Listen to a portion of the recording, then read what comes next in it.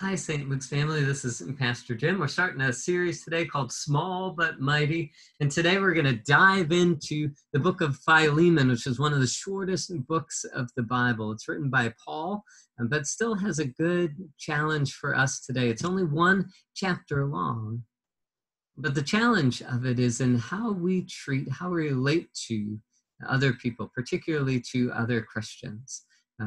We're not going to read the book today, but after this study, I challenge you to go in and read it for yourself. So let's dive in.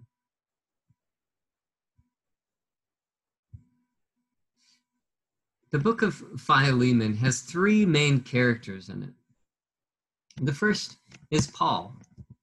Paul is a follower of Jesus, and he's the one writing the book, and he is also, at this point, he is a prisoner.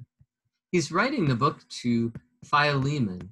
Philemon is the namesake of the book, and he's also a wealthy man who owns slaves and a lot of land. And so he is the person that Paul is writing to. The third person in the book is Onesimus.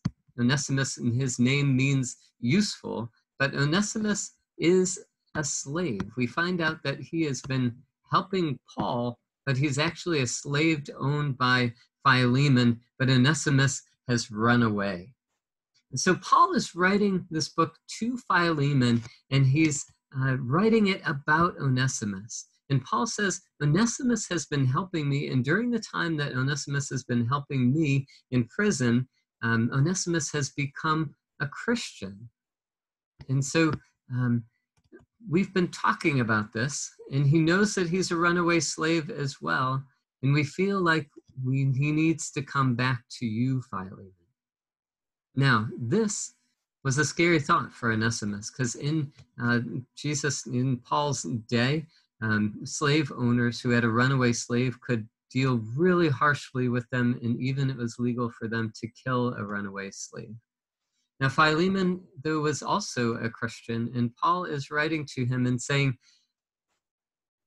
Philemon, I want you to take Onesimus back. I'm sending him back to you, and I want you to take him back, but not as a slave, but in a different way. Now, you expect Paul to say here, I want you to free Onesimus, but he doesn't. Instead, he says, Onesimus, I want you to take, or Philemon, I want you to take Onesimus, your slave, as your brother, and treat him as such.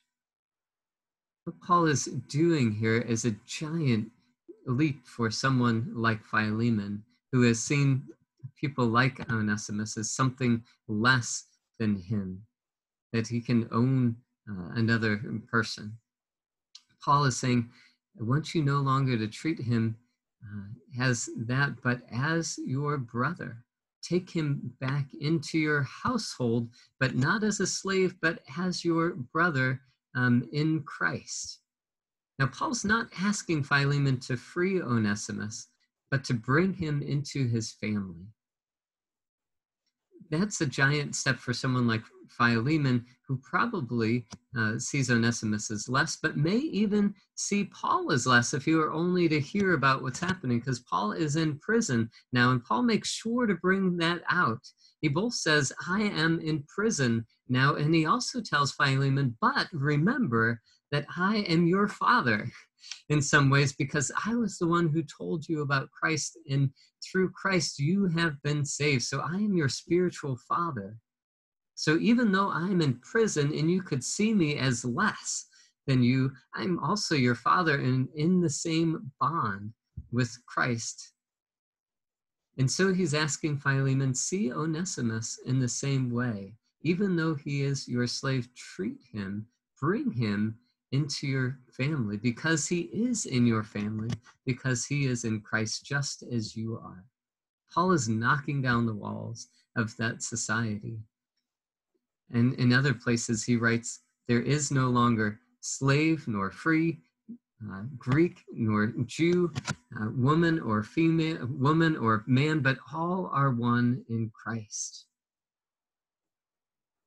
This is a message that our society, our world, and I think we ourselves need to hear and wrestle with.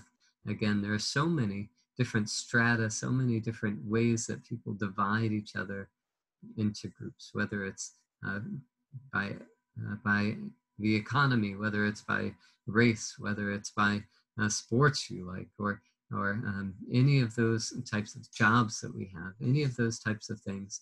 And yet, Paul says and reminds us that we are all one in Christ, and that is the overarching theme of who we are. I challenge you to go back and read the book of Philemon and find in it the word of God, the word of life, and the good news in Christ. Amen.